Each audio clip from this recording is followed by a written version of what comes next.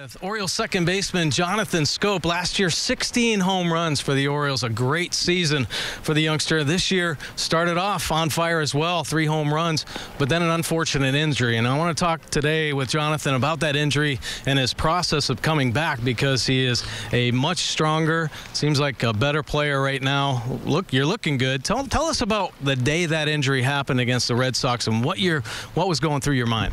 That day was tough because when I heard it, I wasn't feel like I'm gonna be out for a long time. I feel like it's a week, maybe 5-day things. And then when the result come in, they told me PCL and MCL.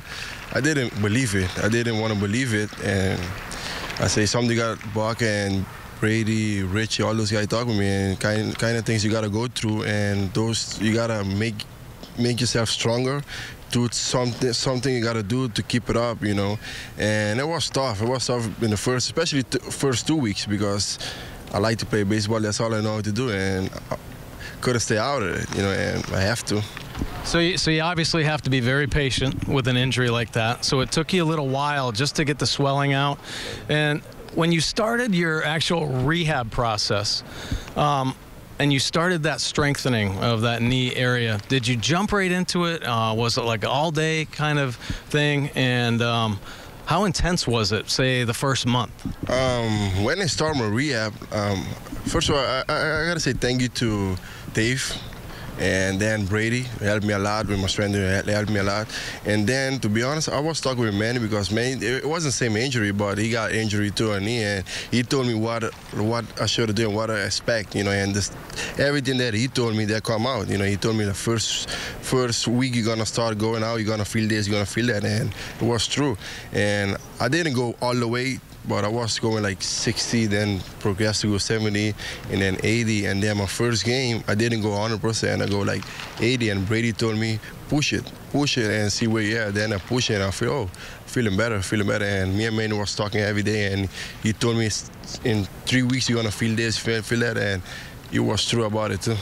So what about the strengthening? Now, you've talked about you feel stronger, so you must have gotten after it a little bit harder, and maybe you kind of reestablished a workout program for yourself, because instead of having surgery, you obviously strengthen that area, and you're moving around 100% right now. But first of all, was that new to you, that intense kind of training for your lower body? And do you have to continue that? Yeah, it was. You know, it was my hardest one that I ever worked out, even in the offseason. That's because me and Brady was going after him. We was working twice a day, in the morning and in the afternoon, running a lot, lifting a lot, you know. And it's something I got to do it for my whole career, you know, because I feel like I say, I'm stronger. I feel stronger. I feel I move better.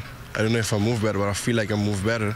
And it's something I got to do at least 4 times a week. And plus I got a routine going on right now that I go in the gym and stretch, do something to build it up and keep fire them up, and especially my hips, hamstring, quad, everything, you know, something I got to do for my own career.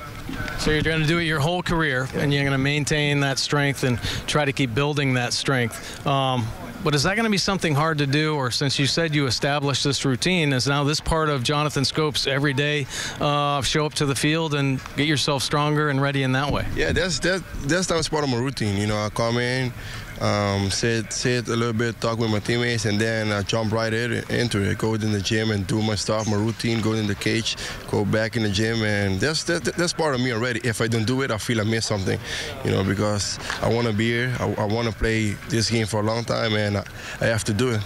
So looking back on that injury, and now you're 22 games in since coming off the disabled list, maybe, or maybe less than that. It was the beginning of July that you came back. Yeah, I think it was.